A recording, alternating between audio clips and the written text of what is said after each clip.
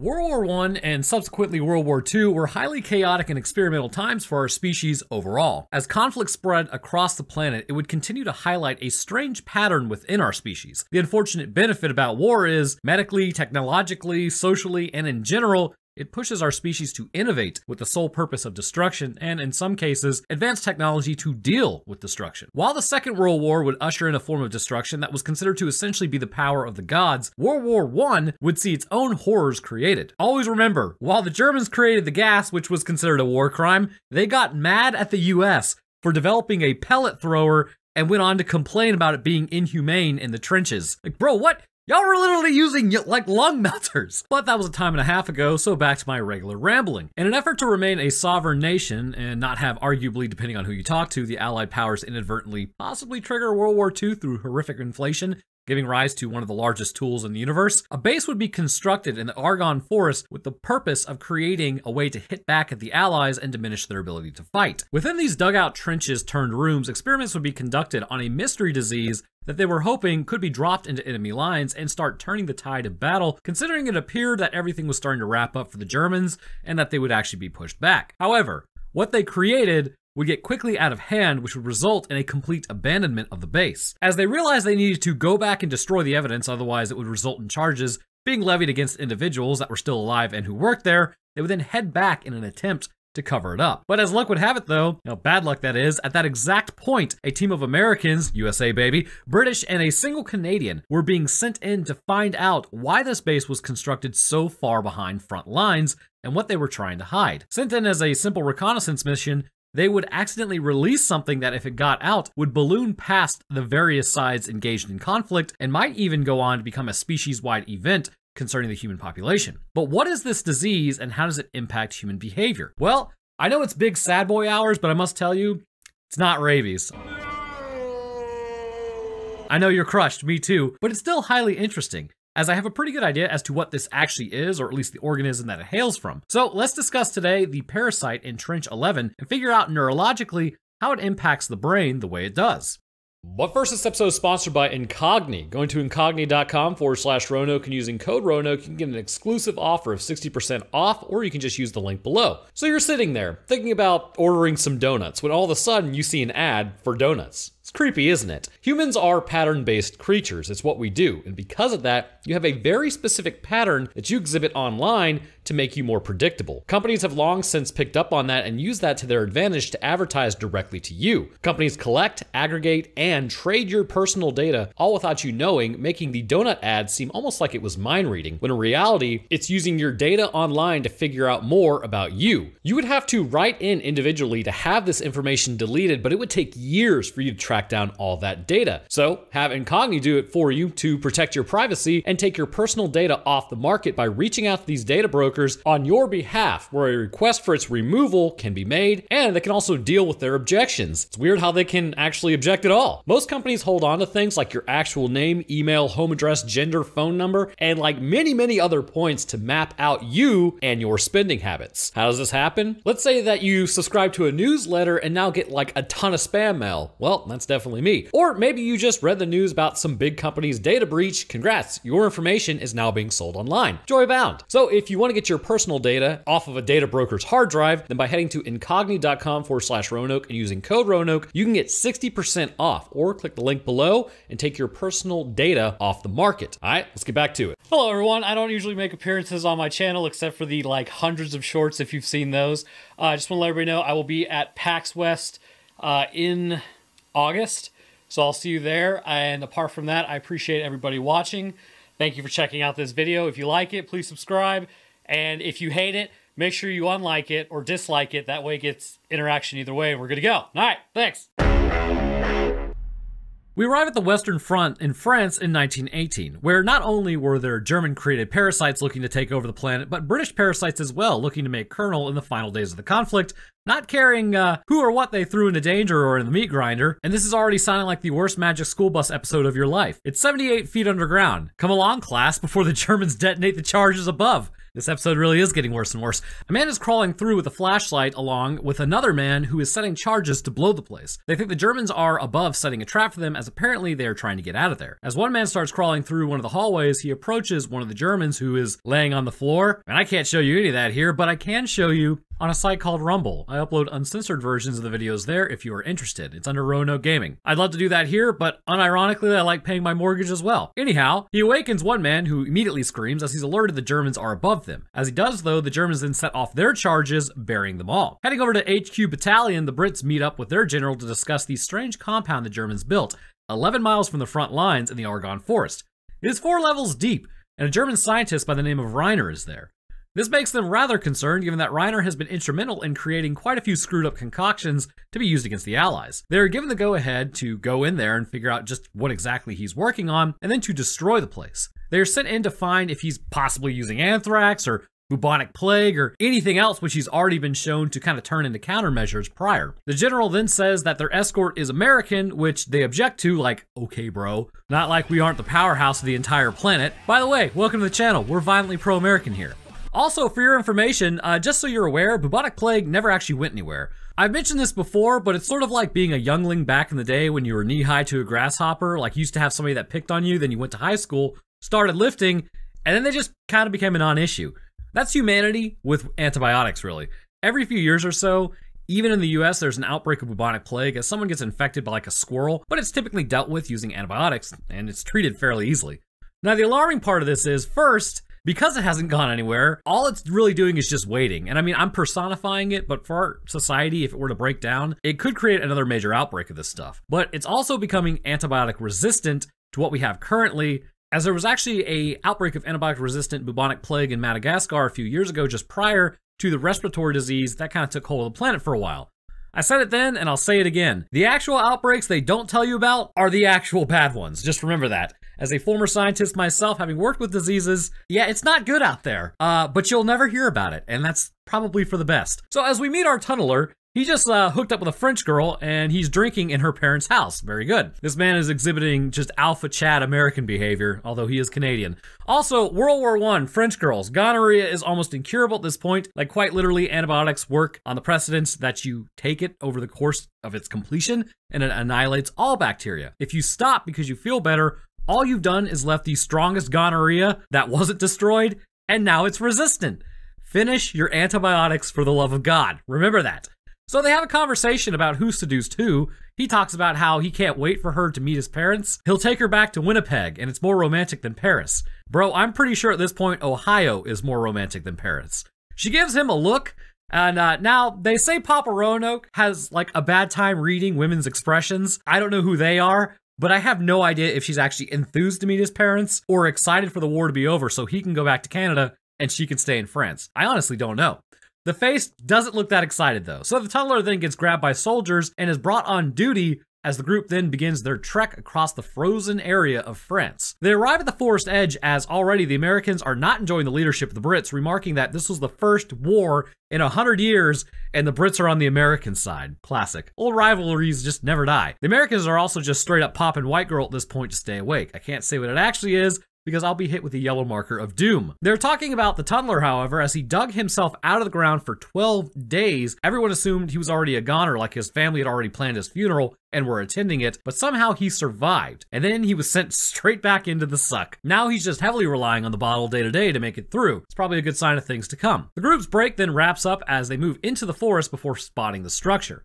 The Americans are sent in first, completely tweaking on stimulants, or as they call it, forced march, and enter the compound. As they do, they meet no resistance. The place is completely abandoned. Using that sweet, sweet trench pellet thrower, though, they follow a trail of blood to a pile of complete blur. Whoa! Why would the Germans blur out their own bodies? This is so dumb. Meanwhile, over at the German lines, a group of men are talking about what they left behind at the Wutan compound. Or Wutan. Pretty sure it's Wutan. Like, W's are V's and V's are W's. The charges that they set failed to ignite. Or did they? We'll find out. And their concern is also that they will be found out. Reiner begins talking about how everyone but him is essentially stuck in the past, wanting honorable war, and he's the only one pushing forward. Nice job, bro. We really needed you to do that. A+. But it doesn't matter. The guy who's in charge basically tells them they need to go back and destroy everything, no souvenirs. Otherwise, once this thing draws to a close, sentences are going to be handed out like jello shots at a frat party.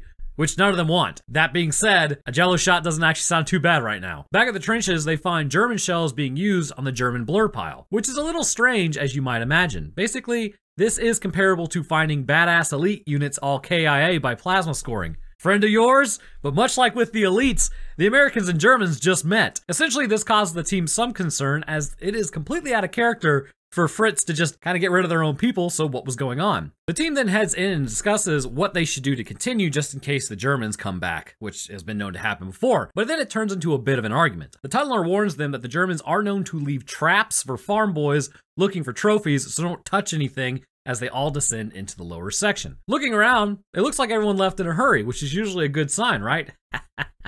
Wrong! They then begin their sweep of the area as the tunneler finds a sealed door. Looking around, they spot a meat suit on the ground. This one does not appear to have any lead holes in it, instead, just surface damage. The tunneler continues working on the sealed door as they check the German's hands. They are bloodied and broken as if he tried to climb out. As the work on the door continues, eventually he gets up and tells them not to open the door. He gets frantic trying to warn them, but he's speaking the wrong language and only one of them actually understands him. He keeps telling them how he had to wash for supper, but the Brits want to open the door anyways. He then turns and faces one soldier in particular who has his barrel trained on him as he literally grabs the end of it. Not a great situation to be in, but everyone just continues to ignore it. What? That's not good. Like, if anybody grabs the end of your force multiplier, it's like everybody needs to get that thing away from him. I mean, you know, what if he Han Wicks that thing out of your hands? As the soldier falls back yelling at him to step back, the German gets more excited about the prospect of being taken out. Eventually the soldier acquiesces and gives the German's mind some fresh air. But again, it appears to be everything he wanted. Possibly infected? Let's discuss.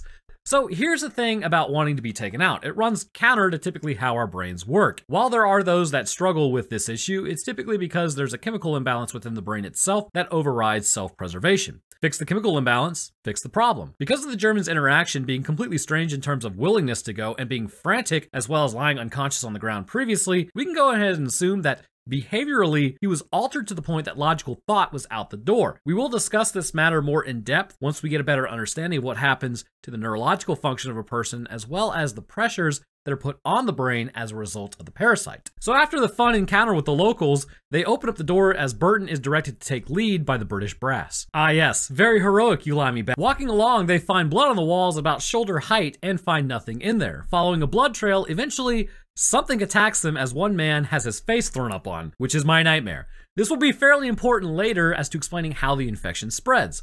In this process, the infected pulls the pins on one of the grenades and he's able to get it off of his vest before it blows.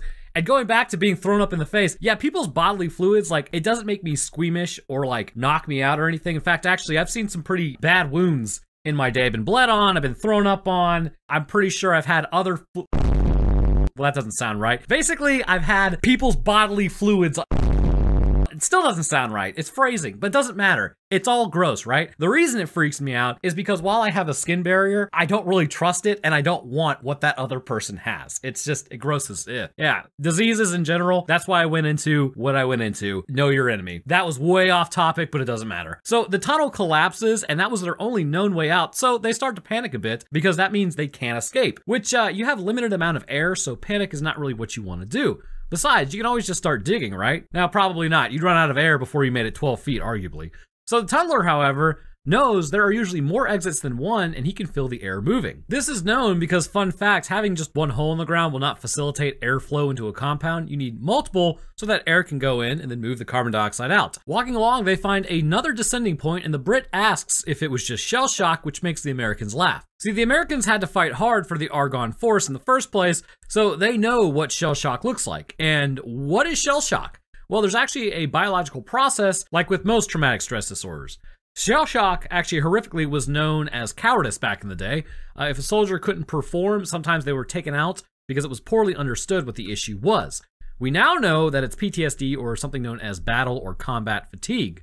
The thing about humans is our bodies are designed to deal with stressors for a limited amount of time. When our body detects a stressful environment or situation, adrenaline will be released along with the activation of the sympathetic nervous system to remain alert and remain alive. In a limited time frame, this adaptation is highly useful as clearly it kept our ancestors alive. However, what humans experience now, we were never meant to deal with. All throughout history are examples of soldiers succumbing to the horrors of combat fatigue as their bodies are taxed beyond their ability to cope with it, which leads to the 1,000-yard stare, the inability to control emotions, tremors, fear, anxiety, and a constant state of mental alertness that wears down the body's coping mechanisms over time and has tremendous physical implications for the body itself. And the thing about it is, it's not a question of if, but a question of when you will develop this issue. It is known that humans will break mentally around 60 to 240 days, depending on the amount of battle that they see and what is witnessed in that time frame. Now, mental resilience does come into play, but you can take the most resilient person in the world and they can still crack. Even you, edgy teenager, about to comment on this video and say, well, that could never be me, I'm just built different. No, it is you, because it's me, and it's everybody you know, and it's all of us. We're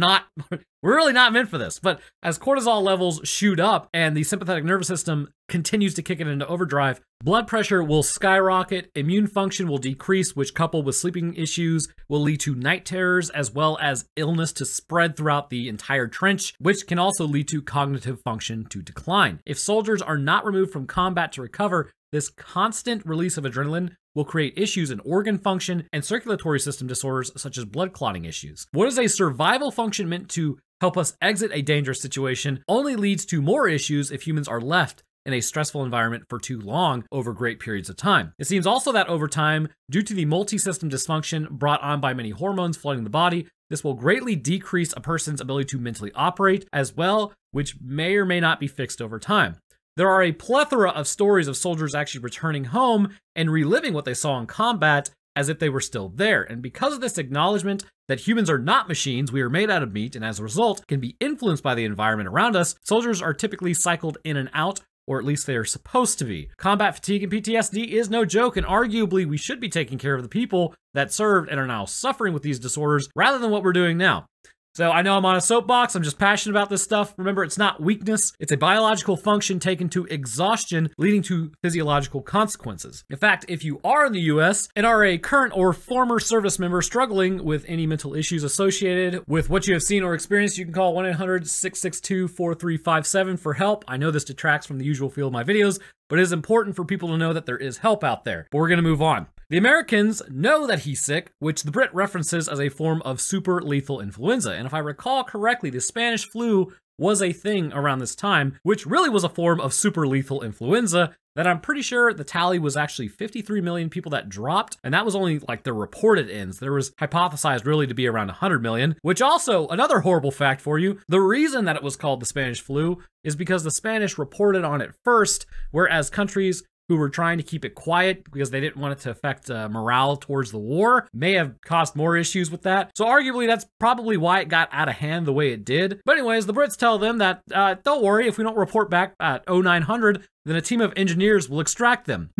Yes, behind enemy lines, in an enemy forest, down enemy lane, in an enemy bunker. I'm sure they will. So the plan to escape has been set. Find one of the emergency shafts and GTFO. Finding it on the door, they come across hospital beds. That's never a good sign. They check the map on the table and then find a layout of the current German zombies map that they are on. They know that they need to get the power turned back on before the fetch me their soul dogs show up. Pretty sure I used that joke before. What is with all the German zombie movies now? But of course these are infected, so maybe it's not the same thing, but they are 50% there. Also, I can't say their actual names because you would not see zombies in this video at all. As they continue trying to explore the area, an attack is launched by the infected. The men are stronger than normal and more durable. However, they can absolutely be put down by standard means if you aim carefully enough. This indicates that they are very much so alive and reliant on their biochemistry as a means of survival, much like any other human would be. The parasite is not directing an unstoppable tank, but merely appears to be just altering the behavior to be more aggressive in some ways. As one of the Americans who's not a part of this fight goes to check out what's around, he finds some alcohol, it looks like, as one of the Germans then launches an attack of their own. He yells at him and it turns into some good old-fashioned hand-to-hand combat. And this shows another point of the fact that while they are aggressive, they are still in control somewhat. Their brains are operational, but clearly they are under the influence of something else. He's able to take him off of him as the others arrive and they see what they are dealing with. The skin is inflamed, indicating massive immune responses all over the body. The immune responses are actually sort of, well, to be honest with you, it's pretty bad in humans. There's no way around it. Parasites are something our bodies struggle to clear, and our bodies have actually gaslit themselves to the point that we need parasites. That's right. Longtime viewers of this channel will know this, but if you're a newbie, it's one of the issues with colonizing another planet. Our bodies have been on this rock long enough that parasites have been incorporated into our very biological functioning. When we become infected with some parasites, because other parasites will just wreck us, our bodies will launch a response to the infection. Eosinophils, neutrophils, and white blood cells will find and attack the parasites in largely unsuccessful ways. This is not to say that our bodies cannot clear some parasites or create a barrier to, say, zoonotic infectious parasites, but for the most part, if it has adapted to humans, you aren't clearing it. Once the eosinophils have been launched and release their toxic substances, typically either this will lyse the parasite and it'll meet its end, or it won't work at all, and the body must now deal with the parasite in its midst.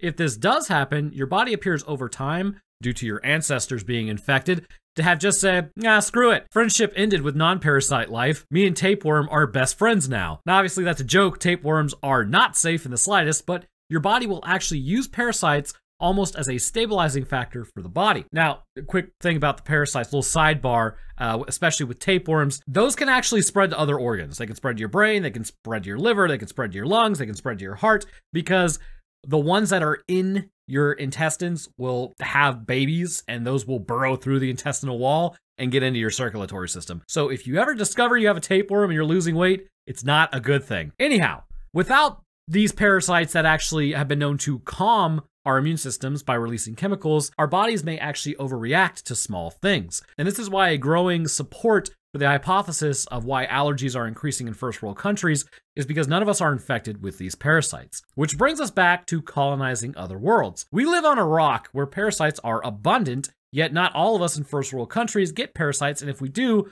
we clear them with medication. Living on a literal fourth world like Mars, there are no parasites, at least that we know of, so would our immune systems continue to get more and more out of control and sensitive to everything around it? It is entirely possible. So to conquer this issue, we need to figure out how parasites affect our bodies and be able to replicate it. Otherwise, it is entirely possible within a few generations of living on Mars, those that are there may never return back to Earth because their allergies would send them into immediate anaphylactic shock. We are unironically going to need to bottle Earth air like Spaceballs and release it into the domes on Mars and have people take parasite tablets to achieve similar immune responses as those on Earth. So a wound in his abdomen shows that there are worms coming out, and this concerns everyone as they begin to wonder if they are infected. Spoiler, the guy who got thrown up on is 100% infected, which mega supports the idea of what I think these things are.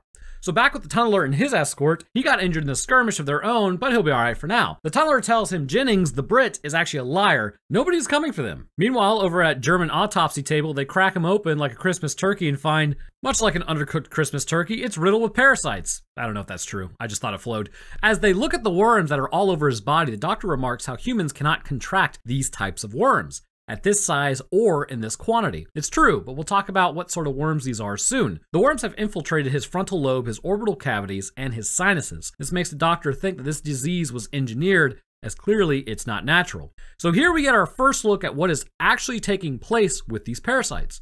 Shortly after infection, they appear to spread all throughout the body, but more often, we will see later, they appear to end up in the digestive tract of humans. Upon entering the brain, which we will discuss later as to why they end up here, the effects on the brain would be profound. Inundating the sinuses, they would then move towards the eyes and crawl behind the eyes, following the optic nerve into the brain. Structurally, this is why they appear in the areas that they do, and they appear to affect these areas more heavily. Some will head up to the frontal lobe, where clearly these worms, being parasites and successful ones at that in humans, would start eating some of the brain. This would begin to have an effect on the person, such as a lack of emotional control being present, splitting headaches, increased agitation, and lack of planning and forethought. I like to reference Phineas Gage when it comes to frontal lobe destruction because he had a very interesting, albeit morbid case of essentially his frontal lobe being removed from communication with the rest of his brain.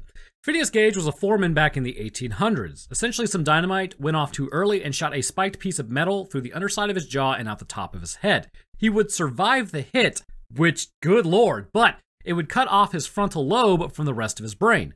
Essentially, previously, as the man was described, he was a great leader, had emotional control, and very level-headed. After this connection was severed, he was chaotic, emotionally oscillated between like yelling and crying and laughing. But actually, there is kind of a good outcome with this because over time, due to neuroplasticity, he would recover some emotional control, but he was never the same again. However, he did survive and was still capable of communicating and understanding people. The amount of alterations to the mental functions just by the frontal lobe being altered is staggering. As the brain would be contending with worms, this would also change function of things like personality, as well as movement in some areas of the body, and this is why the infected are moving around unsteadily and jerkily, but, if that's even a word, but also presents an interesting symptom, the strength increase. Our bodies are capable of a lot, and a lot more than you might imagine. And this is why you hear stories sometimes about a person unlocking strength in a life or death scenario that seems superhuman. The reason is our brains will limit the amount of strength that we are capable of using in order to protect our bodies from degradation. Typically, you will use only around 30 to 50% of your strength on average. With strength training, you can get up to around 60%, with elite level people unlocking around 70%, but it is never 100% of your strength being used. As the brain controls this output, it means that if anything affects that area of the brain, then output of that strength can essentially go unregulated. And this is why when the Germans are infected, they are stronger than normal. As the brain is impacted with the worms, their strength would increase, allowing them to tap into the ability without regulatory functions. And this would make it incredibly difficult for a person without proper leverage to overcome them. Now, you may be like, well, why don't we use 100% of our strength? The reason for this is you can literally tear bone away from muscle and break bones if you used 100% of your strength. So along with that strength, there appears to be anger. It'll be mentioned later, but the parasite will cause some to fornicate, some to drink, but most to fly into a blind rage to end those around them. And this would involve specifically the lower portions of the brain concerning the limbic system, specifically actually the amygdala, which, if there's activation in this area, anger and fear are located here, so this might make them appear more angry and actually acting in anger. But we will focus on just sort of these two emotions. With the worms in this area, which the optic nerve also happens to pass this area of the brain, the worms would inherently be putting pressure on the amygdala, altering its functionality, likely pushing it to be overactive. Because of this, this would cause a person to stand next to another, and I'll practice my German here, screaming Scheiße, as he quite literally is in a blind rage before starting his attack. We see something very similar in those who receive concussions, which alters the brain function, or possibly even those who have received some form of brain damage, either in the frontal lobe or the lower portion of the brain. The worms in these areas would clearly be eating and placing pressure on the tissue around them. And because of the body launching an immune response, this was largely ineffective. We can surmise that likely the meninges have swelled, leading to meningitis, also giving reason as to why they are behaving and moving in the way that they are. So meanwhile, at the top of the compound, the Germans have arrived to clear it. The tunneler and the American continue searching for a way out, as back at Hospital Bay, Jennings tells everyone to go as they are going to leave now, somehow. The Americans decline after witnessing this crap as a standoff ensues. In the middle of them acting like a bunch of idiots, though, they don't notice that player 3 has entered the game. The Germans have arrived with half their group now taken out, and then they just proceed to pretty much take out everybody else. Well, that was stupid. Good job, guys. The remaining are then rounded up by the German leaders as skirmishes they endured getting down there made them lose their tunneler and a few others as well. At this point, the tunneler and the American do find their way out, but they decide to stay back after discussing it and go for the group, which is probably a bad idea because as they talk about morality, the Germans arrive and take them prisoner as well. And oh good, the power's back on. See, I told you to turn the power back on. Reiner is then informed about the prisoners as he tells his other counterpart the men they lost in the fight to get down there. Reiner then also wants to continue working on his disease rather than destroying it, which means now we have a conflict of orders. Who could have seen that coming? Mueller at this point addresses the prisoners, asking who is the tunneler because he wants to contain the disease. So Mueller has good intentions, but Reiner has doucher intentions.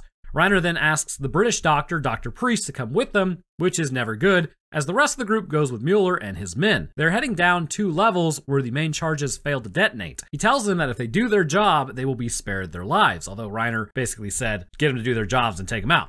Heading down, they can hear the yelling of the men in the area as they attempt to be as quiet as possible. Meanwhile, in Reiner's office, the doctors discuss the ethics of creating the thing as topic shifts over to him telling Reiner where the Allies are mustering for their next attack. He says he doesn't know, which I imagine we all know how this is going to turn out. Reiner then tells him they are brothers in science. Don't know about that one, Chief.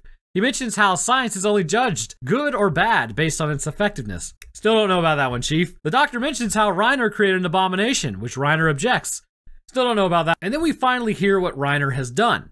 Reiner's parasite is more virulent than normal. It can overwhelm a host in a matter of hours. Some fornicate, others drink, but most just lose their grip on reality and just want to take out anyone around them no matter what side they're on. Dropping this on the Allies would supposedly be highly effective.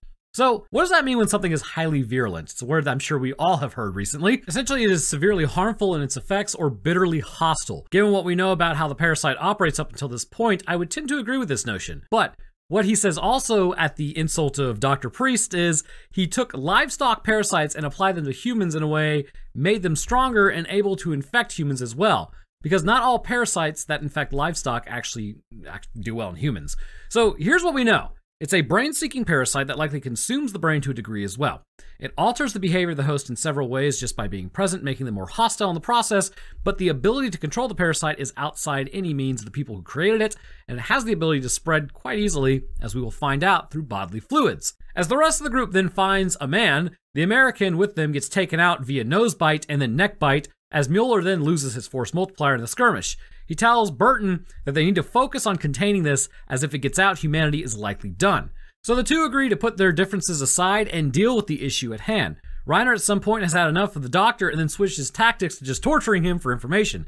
Big oof. Imagine saying oof in 2023. Mueller and Burton had now found the charges. Mueller asks Burton if he is infected because he feels like concussively detonating the charges, which actually is a symptom of the infection. As Burton looks at it though, Mueller asks, well, what's wrong with them? And he sees nothing and says they were just disconnected. Somebody wasn't ready to say goodbye. It was Reiner. Of course it was. Mueller at this point then hands Burton a beer as they share it and discuss the prospect of war. And that's the thing about war. Typically it's just average people fighting at the direction of the people in charge. You get those average people together under a situation of not fighting or with like a common goal, and the differences pretty much fall away. Human nature. Isn't it pretty screwed? There's actually, it's interesting, there was a truce called on Christmas back in World War I, where the sides went to no man's land after having just torn each other apart the previous day, played soccer, drank beer, hung out, and also it's soccer, not football, because American football is the real football, and then proceeded to tear one another apart again the next day. Absolutely wild. Burton mentions how after what both sides have done in the war, maybe we all deserve to be wiped out. Hey, we might do that to ourselves one day, you never know. As they then set up the charges with det cord, they then run into gas being released into the compound, but they're able to outrun it before succumbing. Reiner continues working on his diseases like a complete turd, as Mueller and Burton then check the maps to find an exit before they blow the charges. Burton sets a timer for 45 minutes, but they need to run the det cord up to the next level. As they talk about it, an infected man comes in and just straight up cleanly breaks Mueller's leg, but also breaks the timer in the process. Reiner gets his things together and then gets ready to leave. Mueller asks Burton if he can fix this, as Mueller tells Burton to show him how to set off the charges, mainly because he's not going anywhere with a break that bad. Burton tells him how long to wait, as Mueller gives him 28 minutes, and Burton moves through setting det cord as he can hear screaming of the infected as he attempted to move through quietly. Doing this, he already got spotted by one of the infected as it jumps on him, but interestingly, by cutting off oxygen, this causes the parasite to begin forcing its way out of the back of the eyes and exiting out of the nose. Man, practical effects are just so much better than CGI. As Mueller then checks his wallet and pictures, I hope that's not his son, because he's just the right age to be drafted into World War II.